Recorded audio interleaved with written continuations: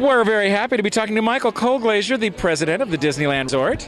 It's great to be here. Pretty outstanding day, isn't it? Well, yes, indeed. And how proud are you of Disney California Adventure and its cast? Oh my goodness. What a perfect way to kind of bring together everything that we did in the expansion. And you can really see how with Buena Vista Street opening it up, it's the perfect place now to hold this event. And I can't imagine any place in the world where you could have so many people do so much to prepare for this so quickly, and yet everybody having such a wonderful time.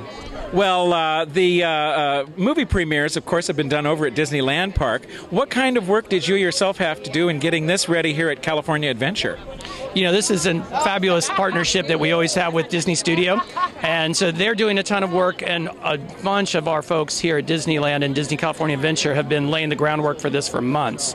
And you can see it pay off. It's just a wonderful place. We have guests out here having a great time, and we bring a lot of energy to our cast base as well. It's one of the reasons we love doing these. And of course, we are here for the Lone Ranger. One of your perks is you get to see the movie tonight.